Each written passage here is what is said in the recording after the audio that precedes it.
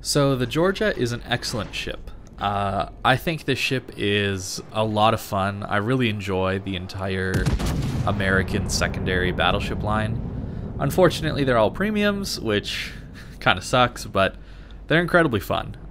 Georgia is especially fun because you get a speed boost, and you can essentially go 39 knots with speed boost active with a speed flag. So it's hilarious to run around the map with this thing.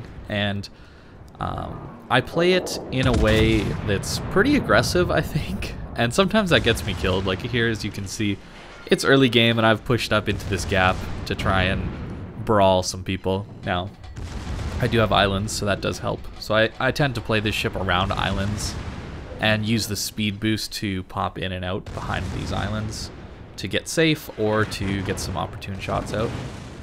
Here, though, I think you're going to see how squishy this ship is. I just ate, what was that, like 25k? Or sorry, 15k damage?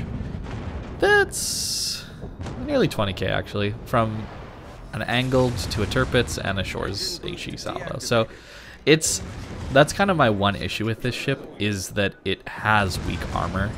And this ship actually gets the biggest superstructure out of all of the high-tier American battleships. It's the biggest, simply because it's so long. And that eats a lot of damage. So there's just so much time for the AP shells to arm in your superstructure that you're often going to find that if you're trying to bow tank enemy battleships who know to shoot your superstructure, you're just going to eat a lot of damage through that, and that's something you have to keep in mind when playing this ship, that when angled it's not as tanky as a Massachusetts or an Ohio, for example. But that's not to say it's bad, you just have to play it a little bit differently, and generally that's why I play this ship around islands even more and pick the times that I decide to pop out, right? Like, it's more of a skirmish fighter, not a prolonged brawler, I would say. The nice thing about this ship, though, is it's one of the most accurate battleships in the game. If you take dispersion module, it's kind of disgusting, simply because you're on the battle cruiser dispersion table, I believe, not even the battleship one. So despite having 1.8 sigma, your dispersion is just so good that it doesn't matter that you have kind of poor sigma. Because at stock you have 217 meters of dispersion. If you take the accuracy module, it's less than 200 meters of dispersion at 20 kilometers, which is crazy. And sure, you have 6 shells, but the nice thing is you get overmatch. And at tier 9, the ability to overmatch 30 millimeters of armor is just ridiculous. it's amazing. And the fire rate, you know, at a 26-second reload base is quite nice. So you can either decide to be more accurate or have some more DPM. I actually don't usually choose either one. I kind of switch back and forth depending on what I'm feeling for the day. As you can see, we hit all 4 there. I was a little high on my aim, but quite good groupings, honestly, for a battleship. You're never going to expect a battleship to be as accurate as a destroyer or cruiser, but this one is quite nice. The secondaries are essentially the exact same as the Massachusetts. They don't have any special reload buff or fire chance buff like the Ohio has, but honestly that's fine because Massachusetts secondaries are great. It's really good. You still get your improved heal cooldown, so you can fly through all your heals, and that really keeps you in the fight a lot. But the ship is squishier than Massachusetts or Ohio. And that's not something that I can back up with data, really, compared to when I'm comparing these ships. It's just something that I've played these ships a lot at a pretty high level, and I feel like this one is the squishiest out of all of them. That doesn't stop me from just full charging, though. You can see this is the very beginning of this game, and I'm speed boosting into this gap on... and I think this ship can do some pretty interesting things like this just because of how fast it is. This play you couldn't really do in another battleship, I don't think, because they're just too slow. And I get fortunate that there wasn't really a DD to torp me as I crossed, but Once you're into this middle gap, honestly, it's super difficult for the enemy team to get B or C without dealing with you first. So a very powerful position that I like to get into, but yeah, this ship does take a lot of damage from enemy battleships, especially Musashi. You do get the upgraded upper belt armor that has 38 millimeters, so that's nice, but your Citadel armor is still quite weak. If you've ever looked at the Iowa, Missouri, and Georgia too, Citadel armor, it's actually not very thick. So you really need to make sure you stay angled to enemy battleships. Otherwise, I mean, everybody has a pretty easy time citadeling you. That Alaska could citadel me out to 15 kilometers, I think. Pretty incredible. So you need to make sure you angle in this thing, and if you do angle, you're still going to eat damage to your superstructure. I know I'm harping on the squishiness of this ship, but I just want to give you a realistic, have realistic expectations of this ship, because it's not the amazing, crazy brawler that can withstand punishment forever, you know. But yeah, you see it's accurate. Very accurate sometimes. It's nice. It's really nice to get shots like that, but you're not going to get that all the time, as you saw in the Musashi earlier, you know. It's a kind of hit and miss kind of ship, but that's okay because you get cool secondaries, fast heals, all that good stuff. So here I make a mistake in pushing out too far from this island. There's really no reason for me to do it. They're retreating. I'm just YOLOing here. I don't know why I decided to do this, but this is a really bad play because I'm opening myself up to not only the Iowa, but the other Iowa, the Alaska, and soon to be a Musashi.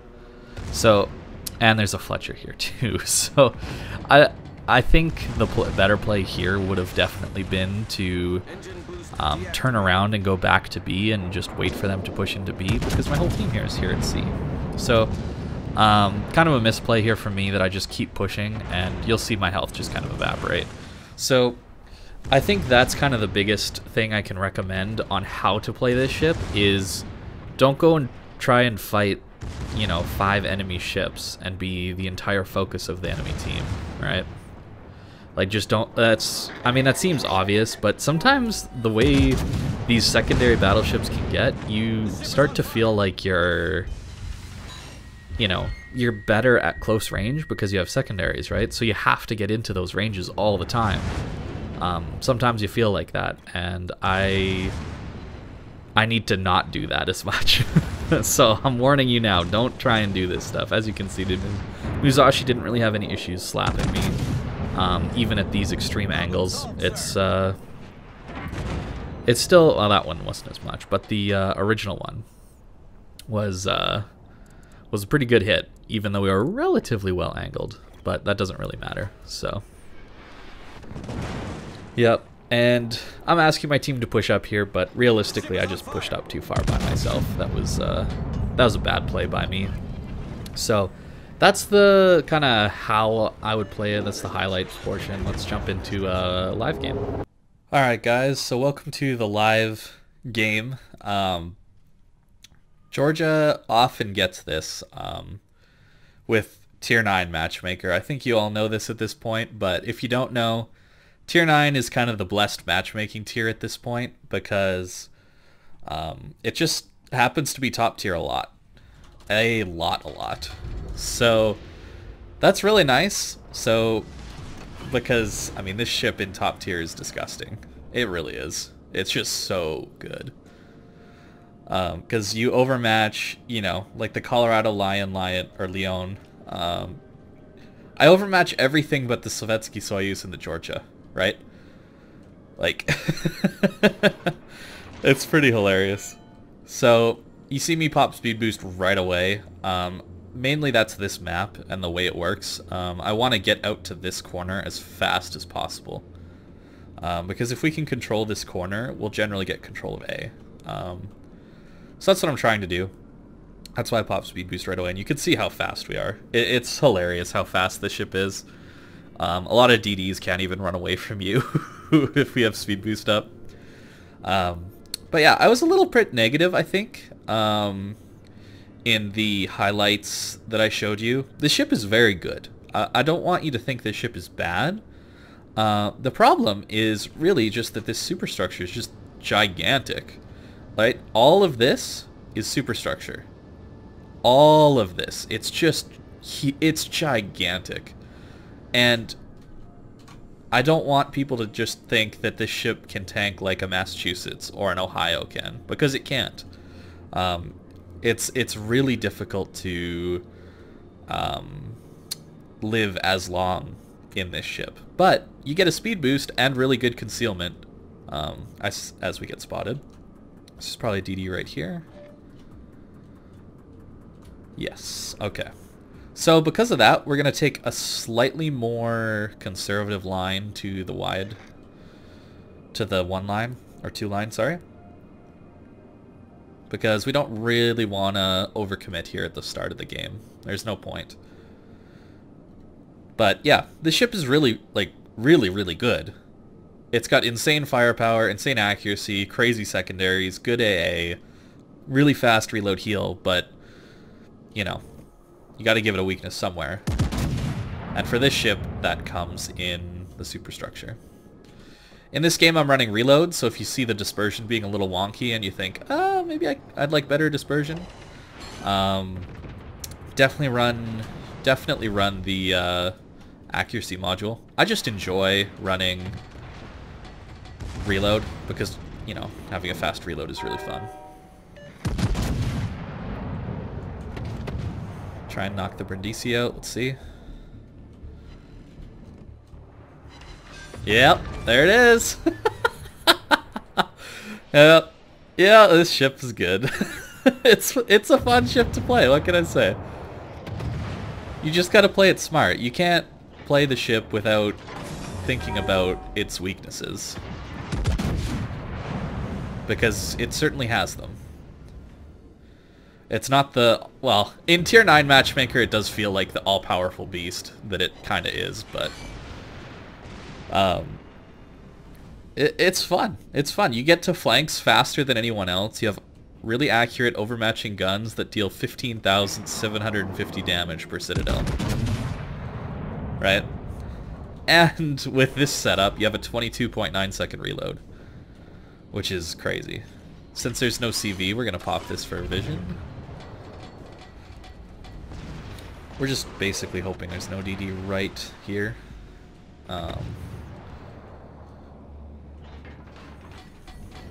Because I want to secondary these guys. I really want to get my secondaries on these guys. Because, yeah. Well, you know what these secondaries do.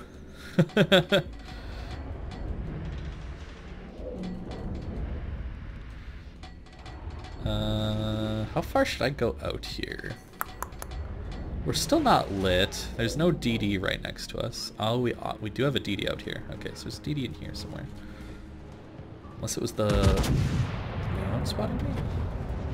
Oh, they're not moved up. That sucks. They're all shooting HE. Okay. I don't really want to fight this right now, so... the Leons are probably just going to spam HE at me. Oh, he's got AP in the tubes. Oh, that's cool. It's nice to see. Yeah, get a Kazi. But yeah, you see how much damage we just eat there? Right? It takes some pain. Good thing we backed up. Look at that. I'm on half HP already from Tier 7 battleships. See? Now, we have 5 heals that come up really quickly, so we'll get back in the fight, no problem. But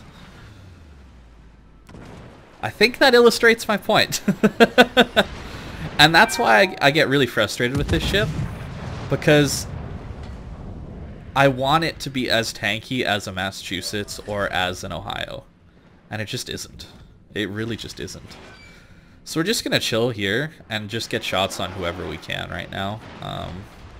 There's not much point in going out there and getting spotted and farmed by HE spamming Leons. So we won't. We'll use our crazy DPM. You know, we got 60k damage. That's good. 73. Right? It's good. It's good. Hopefully our Fiji doesn't get blapped here. That wouldn't be very good. I see that Georgia, and I'm debating whether I should just back behind this island and start shooting him. But it looks like he's just gonna stay where he's at. And by that I mean he's gonna stay on this side of the island, not come through the gap. So I likely won't get a shot really easily on him. Stalin might be good though. We do overmatch him, so we can aim at him even though he's angled.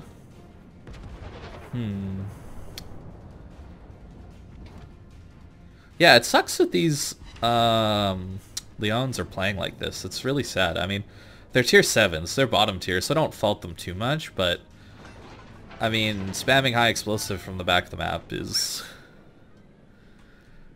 yeah.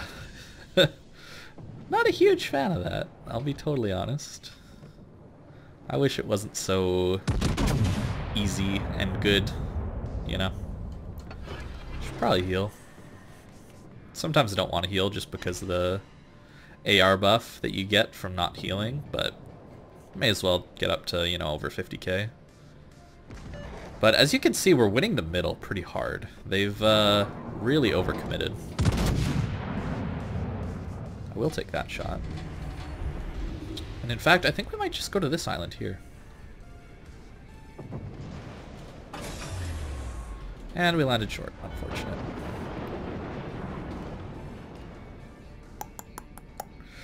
This is, yeah, so, like, you can't, like, that's the thing about this ship. It's so fast that you often get yourself into trouble very quickly. See, if I had gone around this corner at 40 knots, I would have died. Right? There's no way I can take on a HE spamming Colorado, Leon, and Kitakazi all by myself. That's just not gonna happen, so. And that's fine. I mean, you shouldn't be able to take on like 1v4s by yourself, you know?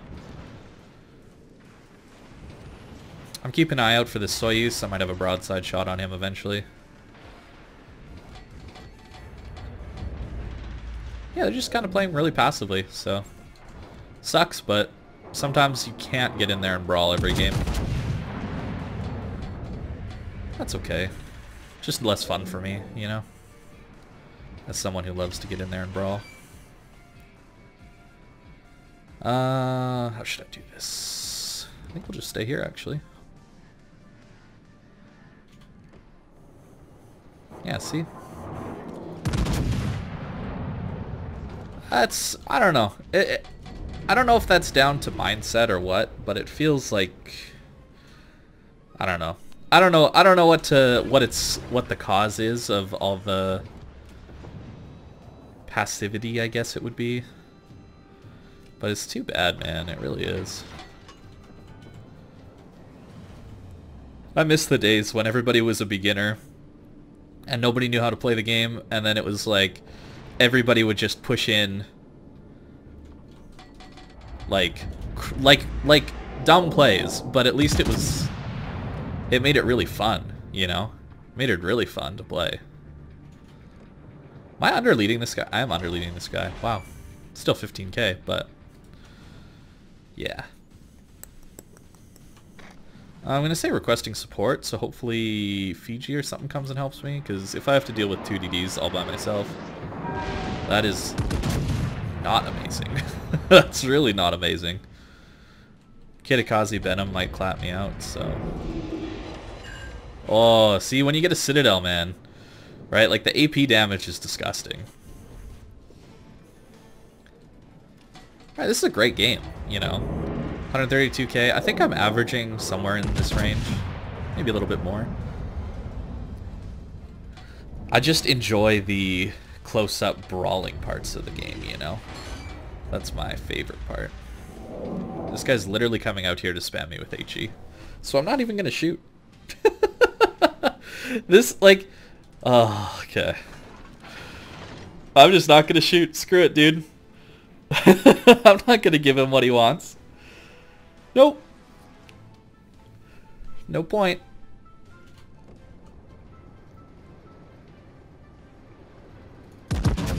I'll shoot to maybe kill him.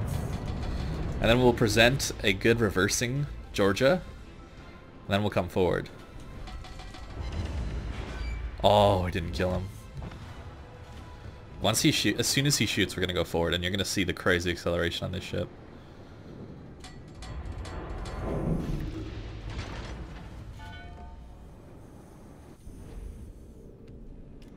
Oh, he aimed for me to go forward. That's pretty smart.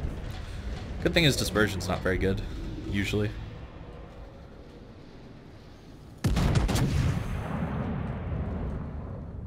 That was a good shot by him. Man. Use your skill to use AP in position, not to spam high explosive at people. You know? Oh, he's using AP. Nice. Good stuff, dude.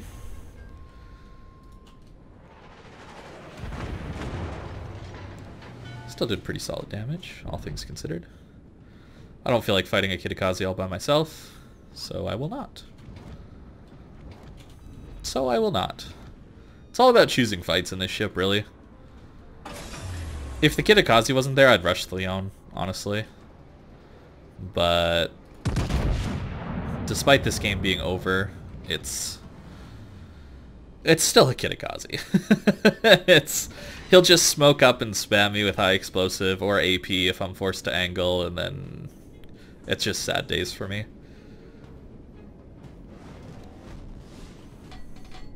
But this has been a good game overall, I think. I think it's shown the strengths and weaknesses of this ship.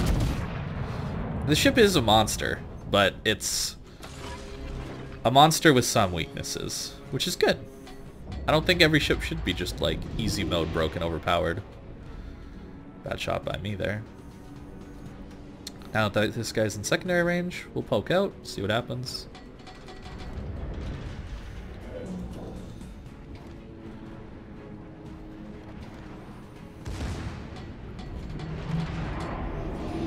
Can we Citadel this guy? See, this is my biggest complaint, I think, is that Citadels are really difficult to get on a lot of ships. Damn, somebody got a Kraken. Good for them. Like, I wish there were more ships that with easier to hit Citadels, you know? Right? Like, so I'm complaining about how squishy this ship is, but I wish more ships were... Like, look, why am I not dealing more damage to a Leon, right? Like, it's weird to me how many ships get away with just sitting broadside. I don't know.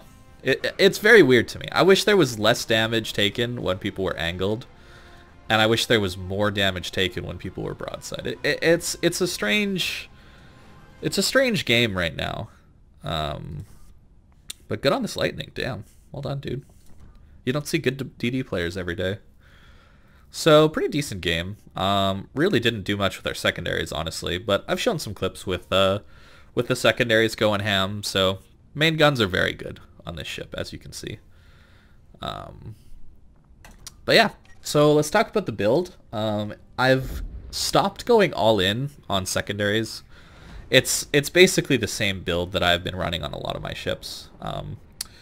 Right, I'm taking auxiliary armaments to keep the secondaries alive. On the captain, we take preventative maintenance to keep the main guns alive. This one's pretty self-explanatory, I think. Your engine and rudder never go down on a battleship. Secondaries, again, pretty self-explanatory. Propulsion system.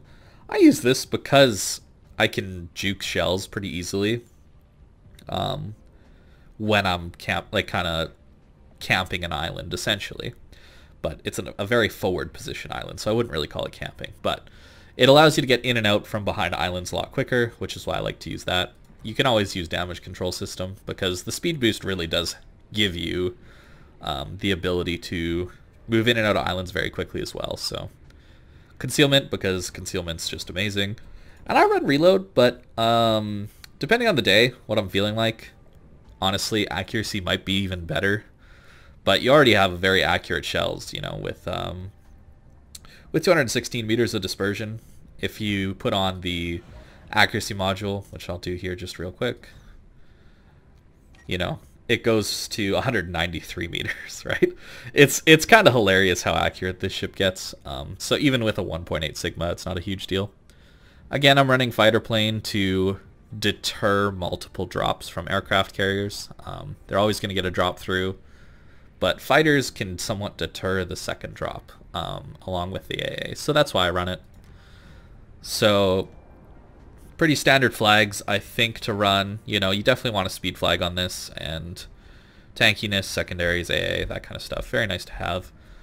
And now for the captain. This is, again, my Massachusetts captain. So expert loader is not as good on Georgia as it is on Ohio or Massachusetts. Georgia tends to be able to overmatch majority of its opponents that it faces, so you don't really need the ability to hot swap to HE as much as you do at tier 10 or tier 8, but still nice to have. I would still get... on Georgia, I'd probably get preventive maintenance first. Massachusetts, Ohio, I'd get expert loader first. Then adrenaline rush, superintendent, because you get through your heals so quickly, you want to have superintendent over something like basic firing training. If you're in a German battleship and it's slower to get through your heals, I can make an argument for BFT, because it's unlikely if you're going in for brawls that you're going to get to your 5th heal. You'll probably die before then, or the game's over before then. So, but this ship, you get through your heals, so definitely take the extra one. That's very good. And an extra speed boost is also great. AFT, manual secondaries, pretty self-explanatory on a secondary ship. I see a lot of people say they shouldn't take manual on the American battleships, but that's just wrong. The secondaries are nowhere near accurate enough without this. It's 60% dispersion, guys. Like, it makes a huge difference. I think that mentality might come from, oh, I just hit the belt armor at close range, so if I have worse dispersion, then some of the shells will go up into the superstructure. That's Wargaming's way of balancing out secondaries, by the way, in case you didn't know. And some of the communities latched onto it, which is really frustrating. But at the ranges you're going to be mainly firing these secondaries, which is, you know, 7 to 11 kilometers, they're going to be plunging fire, because the American secondaries have such a high arc that they're going to be hitting the deck of the ship. And if that's the case, they're probably hitting the superstructure. So, yeah, and then concealment. I've talked about this a little bit, but concealment is better for disengaging, getting into interesting island positions in a stealthy way. If you're more interested in that kind of play style, concealment. You notice in that the live game I played, I wasn't shooting all the time. I was using my concealment to get into different positions. If you're used to playing more like that, which is more of a Des Moines playstyle, honestly, concealment's really good. If you're more someone who's going to be in the open, like just going ham, fire prevention is definitely better. That's kind of the differences there. They're both very good. If I could, I would take both, obviously. But just depends on your playstyle. So, yeah, that's kind of all I really want to say on Georgia. The ship's very good. It's leaving the game, like my video talked about. You won't be able to buy this in 3 months. So if you've got the coal, I think this is a great pickup. And if you don't have the coal, it's kind of expensive, but it's still a very good ship. But I think the Massachusetts is a better ship, and I think the Ohio is a better ship. So if you had to miss one of the American premium secondary battleship line, I think this would be the weakest one. I would rate, if I had to rank all three, I would put Massachusetts at first, then Ohio, then Georgia, because Georgia's got the gigantic superstructure that I was talking about. See, it's just huge, and at an angle like this, AP shells have forever to get a full pen, right? So I think this ship is very fun with the speed boost, obviously, and tier 9 preferential matchmaker. We'll see how long that lasts, but right now it has the best matchmaker. I just think that the other two ships are better in general. So that's my thoughts on Georgia. I hope you liked this video. I hope it was helpful to you guys, and have a good day.